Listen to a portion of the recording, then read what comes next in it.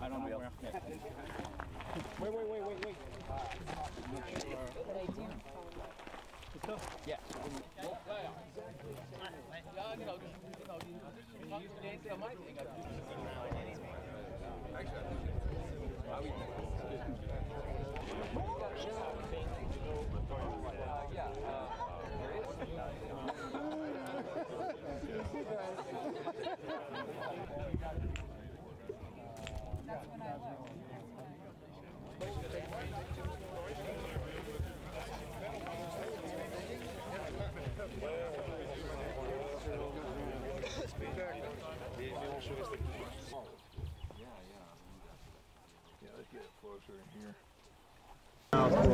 Well, all GIs suffer from fame and blame and shame.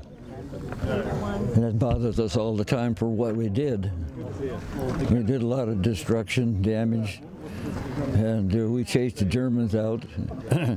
And coming back here is a matter of closure. You can close the issue now.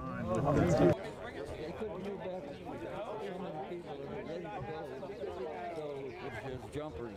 If he does, he's in trouble. He's got to come back and do it again. Yeah, we go with the flow, and we don't stir up any difficulties. We're not leading. We're going with the flow of everything because there's a lot of military people that are ahead of us, and so we're going to just see what happens today and get instructions on the jump, I guess. And we're praying that the weather's going to be all right.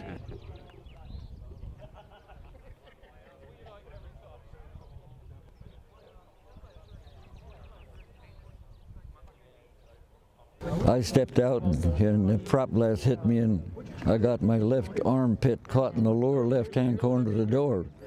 So I swung out, came back and hit the side of the aircraft, swung out again, then came back, and I just straightened my arm out and I got free.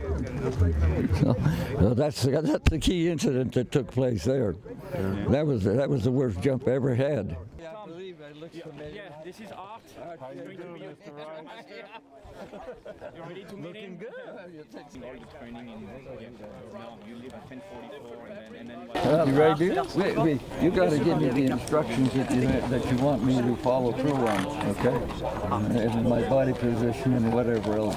Yeah, we'll practice a little bit. Yeah, we'll go with the flow and see what takes place. All right.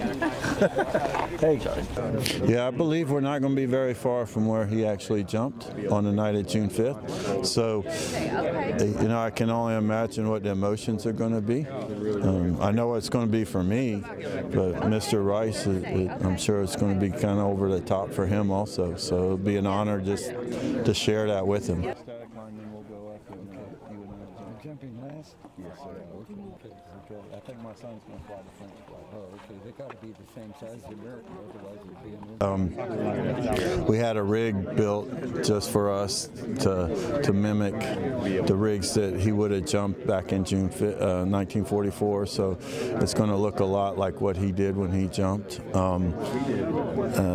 Those things are, you know, a little bit over the top, but the actual jump itself is going to be, I wouldn't say it's routine, but it's not as big a jump as when he made 75 years ago, no.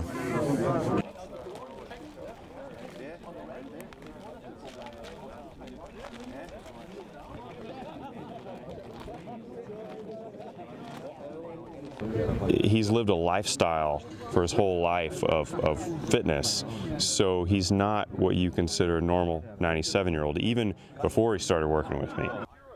Bombing, perhaps, but it was kind of difficult to form all those positions. They were mobile, they were all around. 1940. Well, suddenly liberty was over.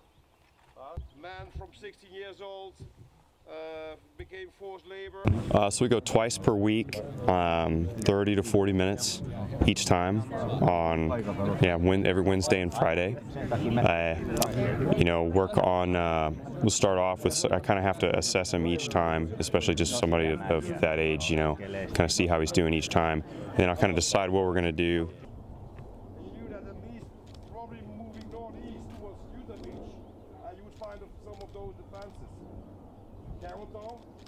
But a lot of the things we do is I'll have him do something that keeps his heart rate up, such as like bike or row or ski on this machine we have. And then he'll do that for a few minutes. Then I'll have him pick something up, carry it across the gym, then lift something up above his head. We also have him squat. Airborne! Airborne!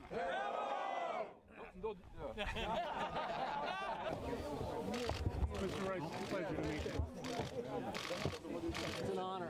It's an honor.